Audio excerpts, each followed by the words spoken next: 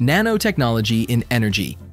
One of the most exciting fields for nanotechnology is energy, particularly in renewable resources. Nanotechnology is revolutionizing solar energy by improving the efficiency of solar panels. With the integration of nanomaterials, solar panels can capture more sunlight, even in low-light conditions, making solar energy a more viable alternative to fossil fuels. Nanotechnology is also making strides in energy storage, particularly in batteries. Traditional lithium-ion batteries have limitations, but by using nanomaterials like graphene, batteries can store more energy and charge faster. This means electric vehicles can travel farther on a single charge, and your smartphone could last days without needing to be plugged in.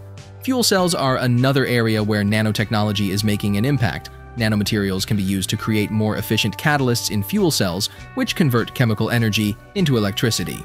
These advancements are essential for reducing the cost and increasing the availability of clean energy technologies, such as hydrogen fuel cells used in cars.